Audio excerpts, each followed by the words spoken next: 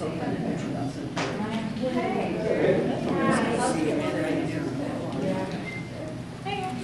are sort of two halves to what we're looking at this legislative session. We have the SCR 15 study, and then we have water. The three things we want concerning SCR 15. So we want them to finish the study. Point blank. I mean, they've already diminished the study to only 5 sites, 5 injection sites in the whole state. They refuse to prioritize communities where people are sick and where they've complained. The DEP has a whole database of complaints. Black water, bad water, dropped water, toxic water. They would not prioritize those places.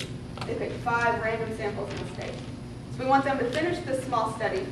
Then we want the DHHR to do their part and do the health surveys where people are sick and complaining about black water. And the third part is we don't want any new slurry permits until the study is done. Just stop issuing it until you can say that it's really safe. We got this resolution passed a couple years ago, which the legislature mandated a few steps in this resolution. One of them is how does slurry migrate, what's in slurry, and how does it affect human health.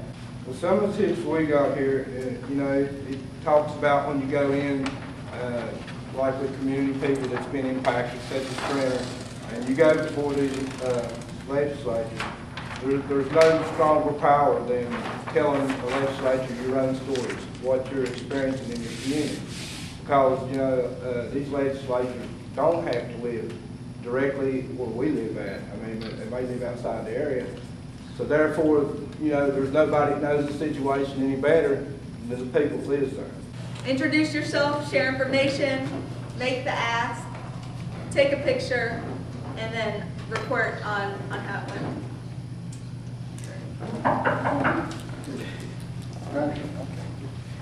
How you doing, Mr. Senator Nelson? How you doing?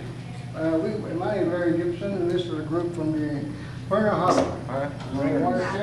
Yeah, I've heard something. Well, we want to introduce you to the water we got here. And anybody got a camera want to take a picture of me and him? We really looking to give you some information. I had some handouts I just gave you that you don't even have yet. And we want to know if you'd be interested in helping the committee and the citizens here for clean water. Well, yeah, anytime it comes to an issue of, you know, clean water, I believe everybody has the right to clean water. So, yeah, I'll do what I can. Well, you know that your constituents are getting sick and dying because of mine waste that's filtered into their water.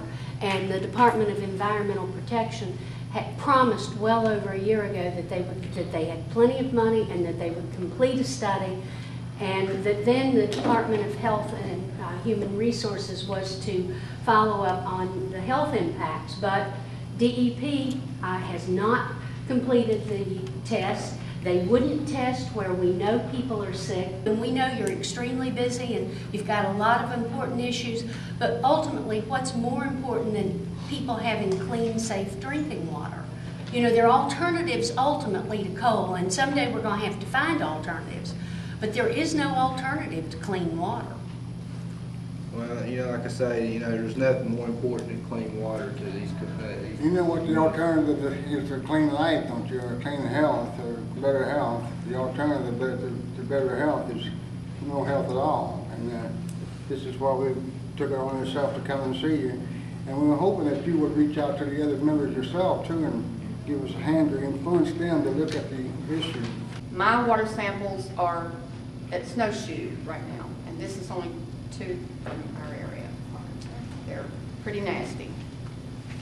And the hydrogen sulfide gas is so bad that it sets off the meter that they would shut down industry for. If you walk into a person's home and that meter goes off and it does not shut up until they take it outside, that would be reason to close down an industry. But yet we're allowed to live in it. We're allowed to drink it. We're allowed to bathe in it. We're allowed to wash our dishes and our clothes in it. And it's not an emergency.